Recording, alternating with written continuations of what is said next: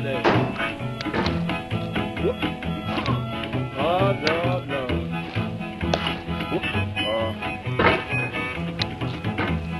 $10 shoe fits my feet. A $10 shoe fits my feet. $10 shoe fits my feet, and I ain't going to be treated this way. Going where the weather suits my clothes. I'm going where the weather suits my clothes.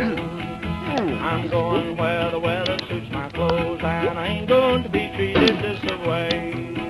Ole, ole, ole,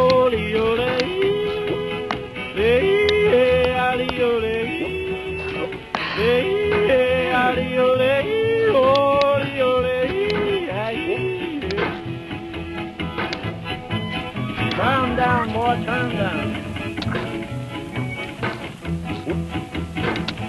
Hey!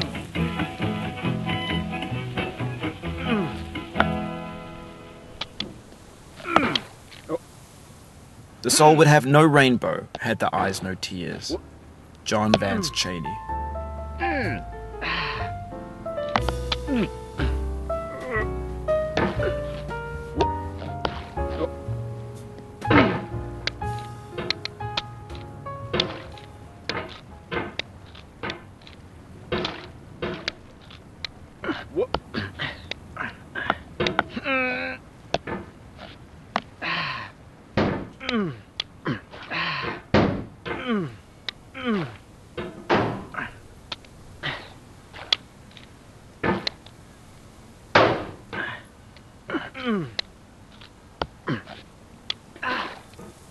Anyway, when you start sexy hiking, you're standing next to this dead tree that blocks the way to the entire rest of the game.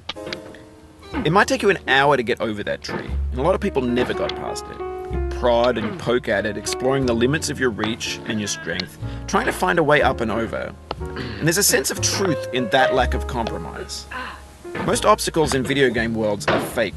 You can be completely confident in your ability to get through them once you have the correct method or the correct equipment or just by spending enough time. In that sense, every pixelated obstacle in sexy hiking is real.